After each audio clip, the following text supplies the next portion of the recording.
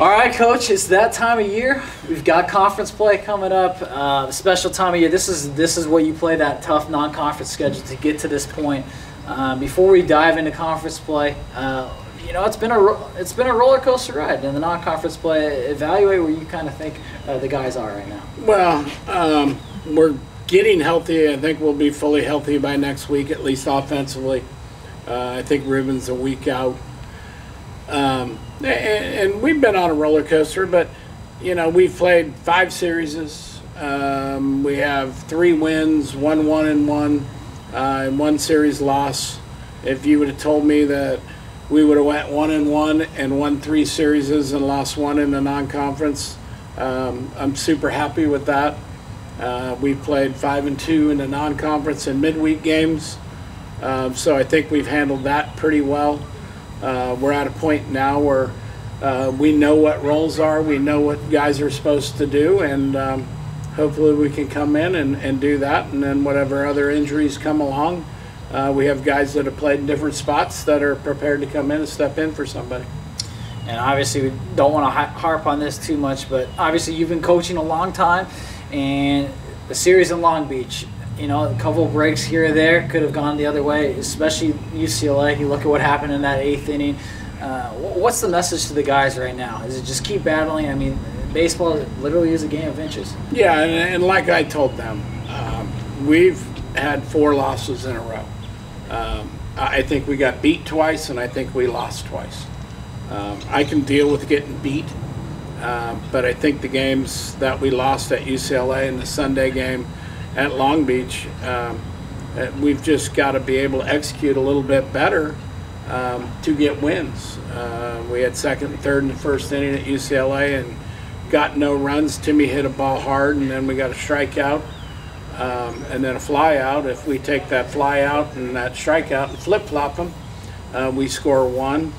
And then the crazy play, I think in the 8th when we had the bases loaded, nobody out, we get a line drive that goes back, and the guy throws it away, and I think we tried too hard to score. We should have just took the situation the way it laid and didn't. But, you know, those are, you live and learn. You got to experience some things in games that come up that we can't practice. We can't practice that runner at 3rd. He went back, he froze, he tagged. He saw the ball go by but couldn't see how far it went by him.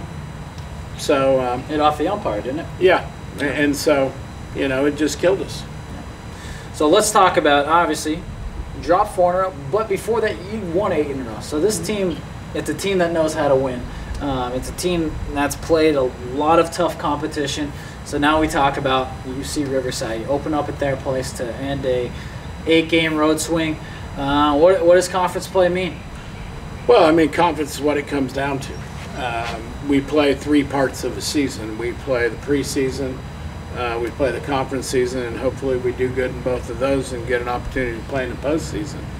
So, you know, this is the start of the 2nd season.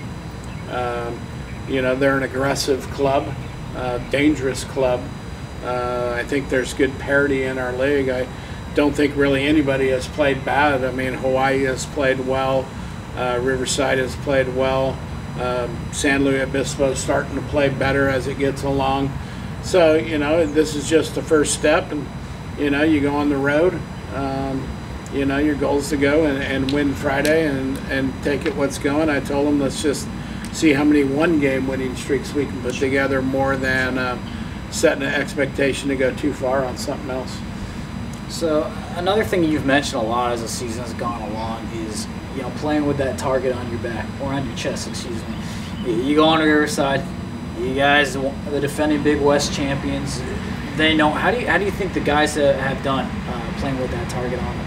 Well, I thought early it was in and it was out, and then I thought they embraced it pretty good after we got done in Houston and going into ASU and coming back and playing San Jose and Arizona and New Mexico, who most of those clubs are regional clubs. You know, they've handled it good, and they're still going to run into some bumps. I mean, it's a long road. We have only played 24 games, so we got 31 more to go. We're not even at the halfway point. And, just hopefully we can keep getting better week in and week out. A team like Riverside, obviously you mentioned they're tough, but what are some things that they do specifically pretty well? They're aggressive. I mean, they are really aggressive with the bat. You need to locate.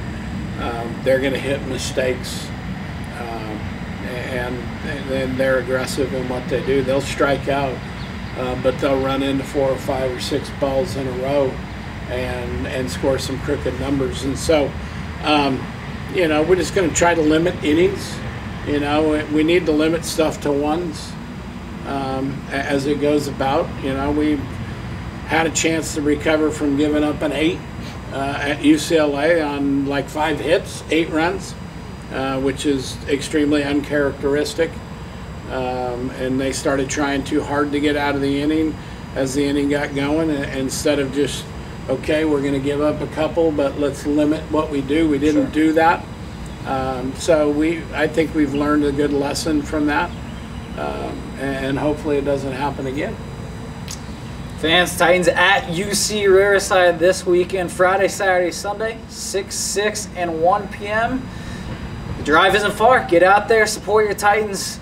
We need you guys. You guys are a big part of this program, so get out there, support your Titans as they open out conference play at UCR. Again, Friday, Saturday, Sunday, 6, 6, and 1. Coach, thanks for your time. No problem. Go Titans.